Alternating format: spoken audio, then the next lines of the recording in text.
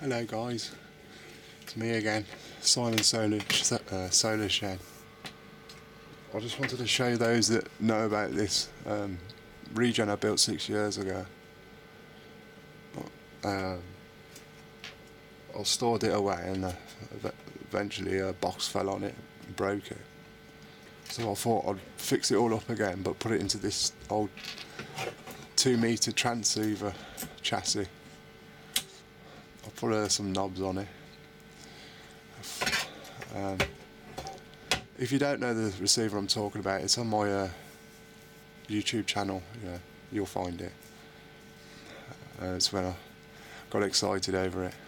Quite popular that video was, actually. Well, anyway, I'm going to put it into this box, and it's got this front. It's going to have a front on it like that.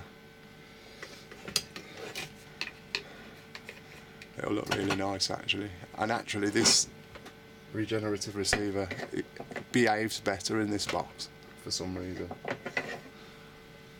I had it in there, this one, for a bit. Well, it didn't like that box. It helps as well that I've isolated the tuning capacitor from the actual slow motion drive, 4:1 reduction drive. So every time you touch it, it won't affect it, and it's isolated. So that's it. It all adds up to a stable receiver, see? All these little bits, keeping the wires short. But yeah, it seems to behave okay in this box.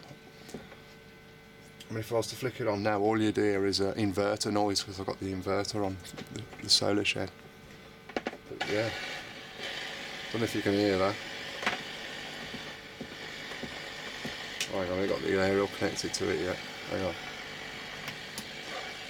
I'll probably show you again later when there's some more stations on. Let's put the aerial in.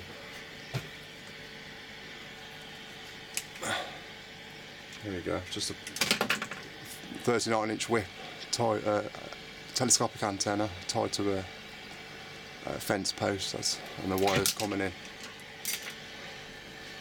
For an aerial. Right, where are we? Here we go.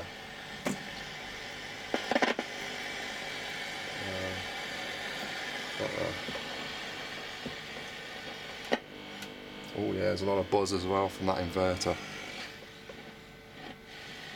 But yeah, this is it. This is its new life now in an old transceiver. I thought it was a brilliant idea, to be fair. I'm glad I kept it now, because these are brilliant, solid. There you go. Is that a good enough picture? This is at the actual, this circuit, what I built was Charles Kitchen's circuit, Scout receiver, so it's quite popular. Troublesome to get going though if you don't adhere to the principles regarding regenerative receivers. They can really make you bang your head up against a brick wall. That's what it feels like sometimes, chasing your tail. But they are good, to be fair. Oh yeah, there's too much buzzing at the moment. Turn that off. Well, I'll do a recording of it later tonight when there's more stations on. There we go. I could do a lot in this chassis, you know. Some improvements. Just put some filter in there.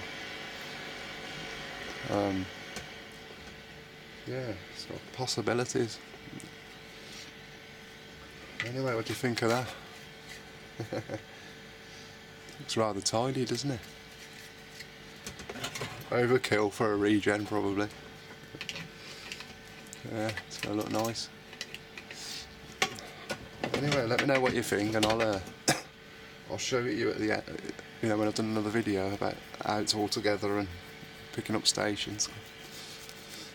The improvements I can make to it as well to make it better. Yeah, I just think I thought I'd give you an update on it, because it was a popular video, to be fair, and I thought I'd do a quick update. I'm pleased with its chassis. Yeah, anyway, take care for now.